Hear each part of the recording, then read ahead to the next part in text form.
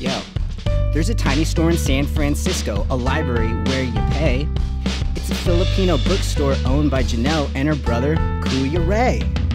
Janelle, she's a dreamer with her head in the clouds, the biggest you'll ever see. She don't care for making and slanging them books, dreams to teach substitute to lead. Store's not doing well. What part don't you understand? Mom and Dad worked so hard, and now we might have to sell the store. Your dream's stupid.